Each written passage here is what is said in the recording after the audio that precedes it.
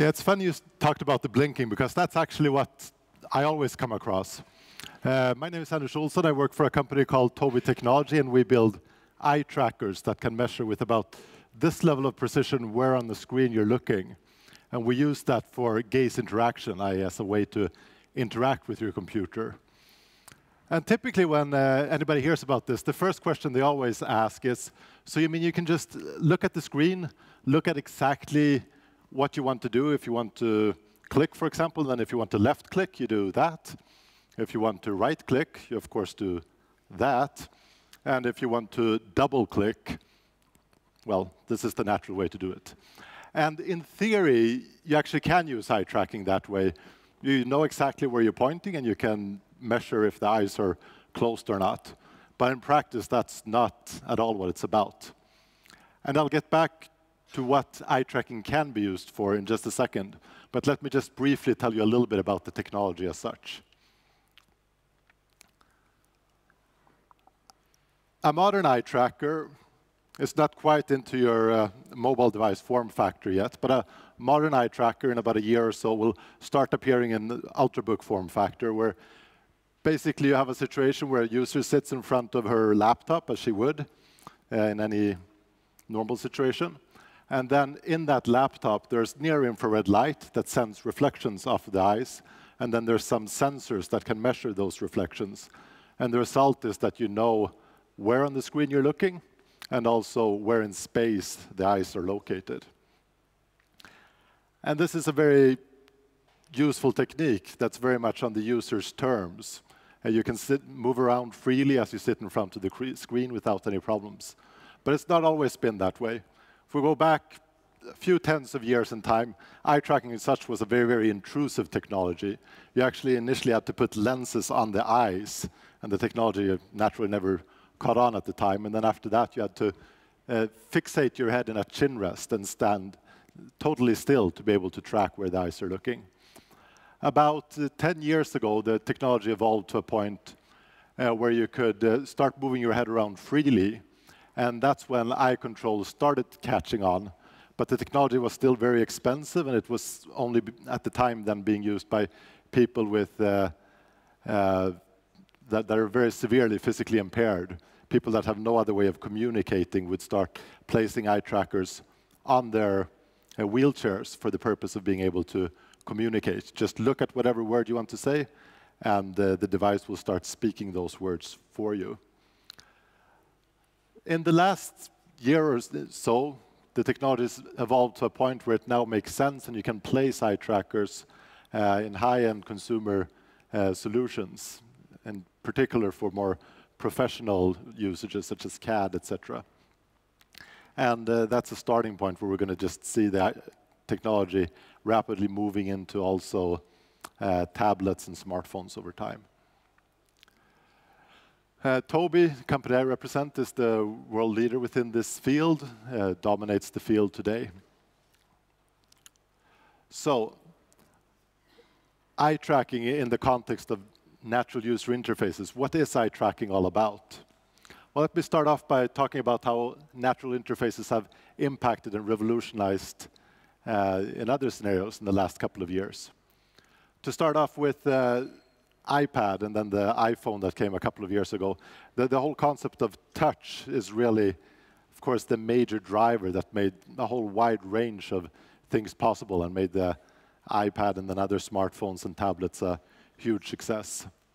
If you look at the TV scenario, a little bit later in 2010, you had gestures that came along and made Xbox Kinect a huge success. And that's another very powerful way to interact, but in a different scenario. It's very good when you're so far away that you can't touch something and you don't naturally have access to a keyboard or a mouse. Now, in between, there's laptops and desktops. And there's a lot of talk about things evolving and the technology improving and the way to interact being done in new ways. But in practice, we're still in a situation where we have the same keyboard and the same mouse that we've had for the last 25, 30 years or so. And that, however, is the situation where we will see gaze interaction really moving in in the next year or so.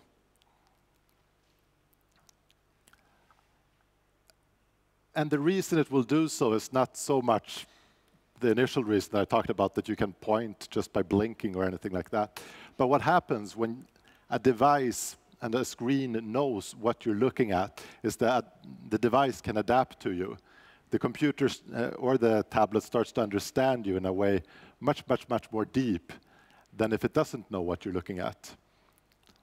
Makes it possible also to sit back and relax or just do things more efficiently. And I'll give you a couple of examples here. One, and the most trivial example of how eye tracking makes a lot of sense, is just dimming of the screen. It's something we've been talking about for a long time. If somebody looks at a screen, it makes sense that it's very bright and lit up.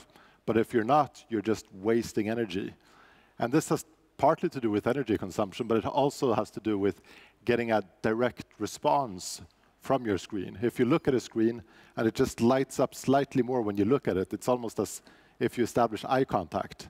And that's one of the most fundamental ways of interacting. If I'm looking at you now and you look back, then I've established some kind of a contact. If I look at you and you're looking down at your mobile phone, then I know I'm not establishing contact. And the same way, if you're talking or if you're looking at a screen and it responds somehow immediately when you look at it, it just increases the way you can feel that you're making contact with the screen.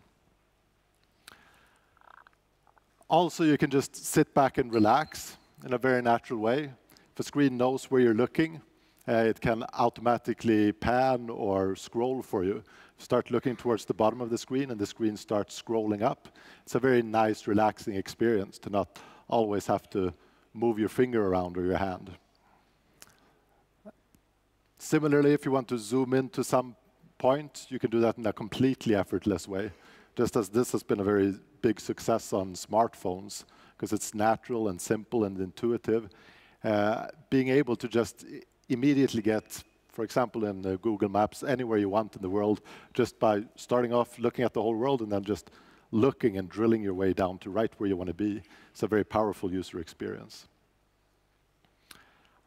And the opposite also applies. You can speed things up. By knowing where you're looking, you can contextually just point very efficiently. Task switching is easy. If you have a lot of information, you can have the screen adapt and just immediately take you to the information you're interested in, which is always the same information as you're looking at, and have that expand and go full screen for you. Games can change in a couple of different ways. One, just the magical experience of being able to do things without using your hands is kind of fun. I'll give you an example of that later if somebody wants to try. But another more subtle way that eye tracking makes sense is you can start establishing contact with characters in a game. If you're in the middle of some kind of an adventure game and you see some character and that character looks back at you as soon as you establish eye contact, makes the game realistic beyond what improved graphics can ever do. Look at a little mouse, the mouse might get afraid and start running away. Those type of things will start happening in games. So, one question that's important in this context is then gaze interaction coming to smartphones and tablets? And looking a little bit about where the technology is at, just right what can be done right now, the simple answer is in some ways no. The technology as such is now at a point where you can bring it into ultrabooks, smaller laptops, but it's not at a stage where you can bring it into tablets or smartphones right at this point in time. However, there are scenarios where also in tablet context, gaze interaction is very, very useful. This is the laptop and desktop scenario that I talked about in the middle, and the reason why gaze is powerful there is because you don't have access to touch. Now, what happens when you dock a tablet into a keyboard, you get a similar situation.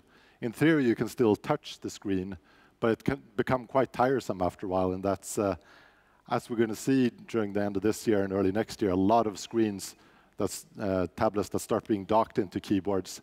That's a major drawback. It's just too tiresome after a while if you spend hours on end touching the screen to interact. And their gaze in combination with a keyboard in a docking situation is a It's a beautiful combination for interacting with your tablet. I also talked about this scenario, the fact that you can keep this screen lit up. Now that's a more basic scenario where you don't need very accurate information at all. As long as you have approximate information where somebody's looking, that's sufficient. And if all you need is that approximate information about where you're looking, then the technology is mature already now. And we see a very similar situation, for example, with Samsung Galaxy S3 that they've released. They have a functionality there they call Smart Stay, where they do just that very basic thing. As long as you're looking at your screen, it never, ever dims down. It just always stays lit up. And that's been talked about to some extent in the press as something that's extremely powerful, more powerful than iPhone's latest UI thing with Siri. So that pretty much sums it up. I don't know, should we do questions or should we do a fast demo? Demo? Does anybody want to try just a simple way you can use eye tracking? Yeah, go ahead.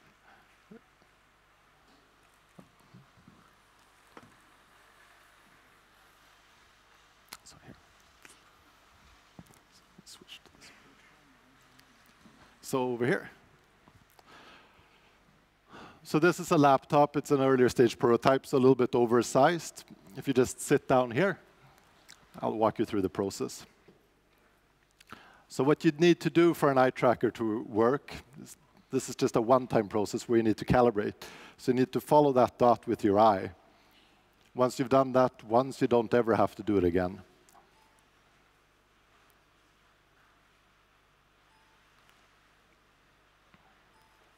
So now when this is done, the screen, the device knows with this level of precision all the time where on the screen you're looking.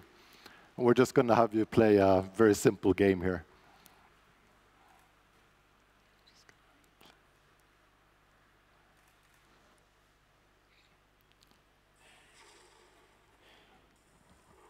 So this is just a classic game from the, I think, late 70s, early 80s, asteroids. But instead of interacting with your hands or a joystick, you just look at the asteroids. And the speed at which you can do this is just several times faster than you would ever be able to do it with a joystick, a mouse, or even touch, because it's just instantaneous. The eyes are built to look, and they do it in just 20 to 30 milliseconds.